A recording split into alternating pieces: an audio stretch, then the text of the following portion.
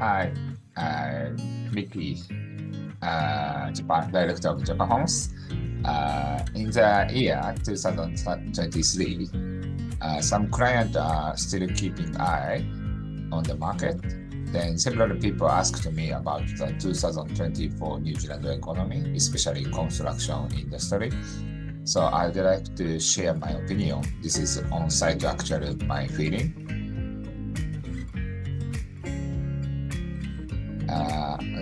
Around me,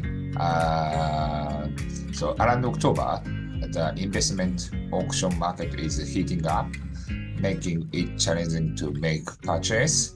So lots of my friends attended the auction, but couldn't get the good investment property.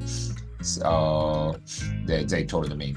So I think many believes this is a bottom, making it an opportunity time to buy. Yeah, because we already changed the party and politician party. So I think change it to the national. So I think lots of people believe economy getting better. It's getting better, and the price is higher later. So they think the bottom now. So, however, there are still many people facing job shortage. Some drain layer foundation, like early stage subcontractor, they have some job, but there is a timeline. So, like kind of lots of builders say not enough work, or so many builders contact me and we are looking for a job or something like that. So not really not enough job in the market to sell. Not enough. For me, I receive about 10 inquiry every month around there, and starting 2024, we anticipate initiating 5 to 10 projects by the end of April, which is a promising start thanks to a mostly favorable financial situation. So yeah, I think we already some of them a little bit smaller, like 400,000 job or a project, or some of them like a 2 million project, so something like that.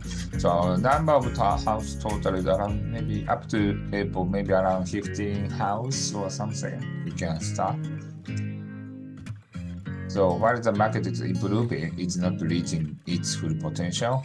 It's a good time to start if you have a strong financial standing. Labor shortage again.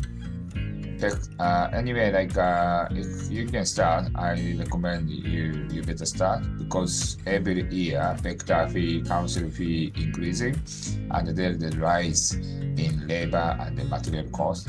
As busy time approaches, we might face material and labor shortage again, because this country is very small. So if everyone move again, like 2021, 22, early 22, and maybe happen again.